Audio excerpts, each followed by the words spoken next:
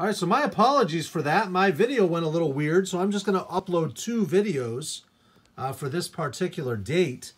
The other thing that we're missing here is that symbol there. Now let's remember what this symbol means, because that means the same thing as up here. These mean that it's a right angle. It's a 90-degree triangle. It's a right angle.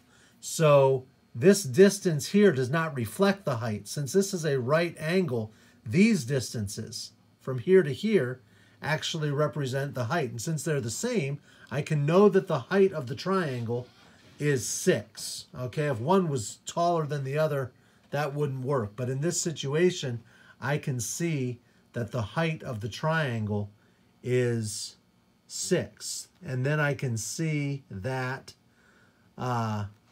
this distance right here is x. So I want to think now, how am I going to go about solving this? Well, remember, for a triangular prism, it's length times width times height divided by 2. So if I work backwards a little bit, I can say, well, I had to divide by 2 and I ended up with 162. So if I work backwards, I'm going to do the opposite of dividing by 2 and figure out where I was at before I divided by 2.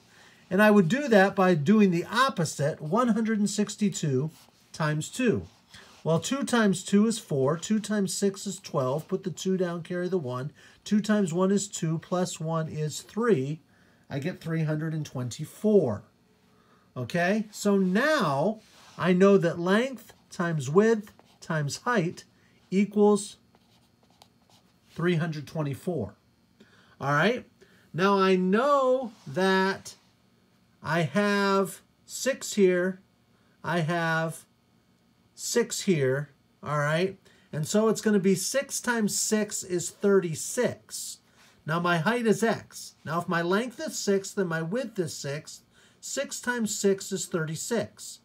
That would leave me to believe that 36 times h equals 324. Okay? So now, to solve for h, I'm going to have to divide both sides by 36.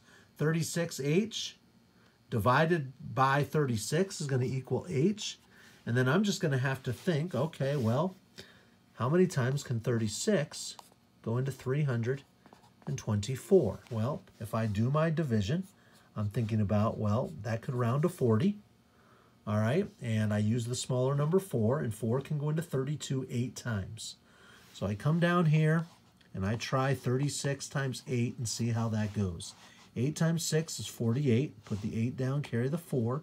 8 times 3 is 24, plus 4 is 28. Well, that's a little ways away from 324. So to be safe, I'm going to try 36 times 9. Now 9 times 6 is 54, so I'm going to put the 4 down and carry the 5. 9 times 3 is 27, plus 5 is 32. I get 324, and that's a match with up here. So that tells me that 36 can go into 324 9 times. And I like the way that works because there is none left over, which means that h equals 9 centimeters. And that's how we will solve those problems. All right, have a good day, 6th grade. I'm going to have to post both of these videos on here. And I will be available to help with this in class on Tuesday, April 21. Talk to you later. Bye.